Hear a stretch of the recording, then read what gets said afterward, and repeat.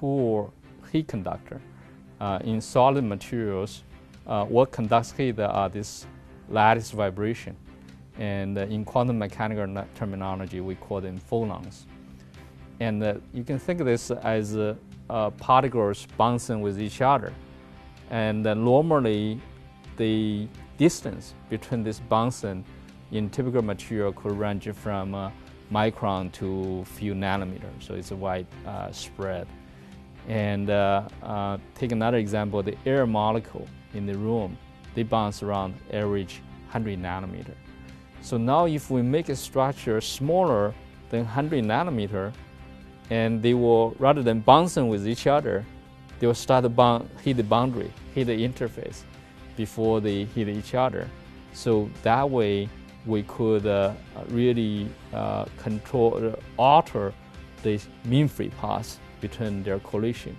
And then with that we can make them a better thermal insulator.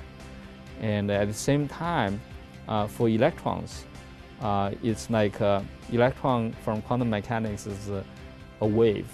A wave, you can simply think of electron as a soccer ball. And now you want to put this soccer ball in a pizza box, you have to squeeze it. And that squeezing actually changes the electron energy. And if you do it right, you can squeeze to the direction you want. So basically using those nanostructure from fundamental physics point of view, we have to go into very different physical equations from the macro scale to describe. We have to use quantum mechanics or Boltzmann equation.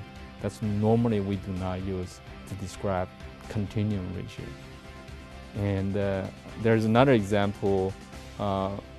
Typically when we think of object radiation, when they radiate photons, any object, when you heat up, they radiate. And there's a limit that we say black body radiation is the maximum that the object can emit.